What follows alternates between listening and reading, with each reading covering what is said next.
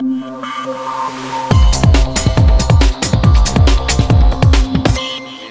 we beat England the next day, there was, talking to friends and family back home, we were saying that, there was a great buzz, about the place and all over the country.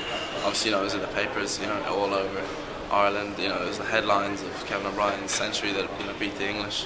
And that it was great to be part of that kind of, momentum, that kind of movement that was, giving kind of a lot of hope to people back home.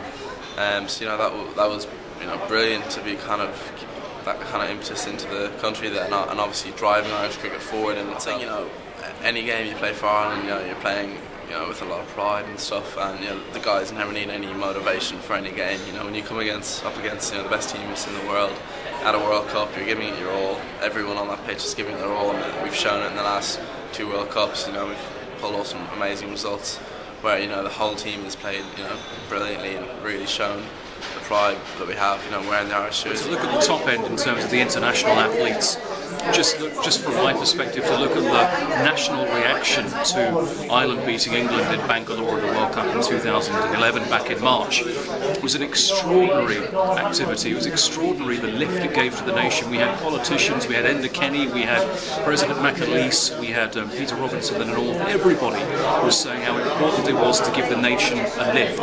You can't put any money on top of that. It was absolutely hugely important. Irish sport gives such a lift to the country. If you look at the Leinster rugby team winning the Heineken Cup, Ireland beating Australia, Rory McIlroy doing so well in the golf. I think that kind of buzz that gets generated in the country, it is great. Obviously in tough times back home, and always something to look forward to in the sport, and those sporting teams, achieving things and kind of giving you something to look forward to. I think that's great, and to be part of that as well is something special.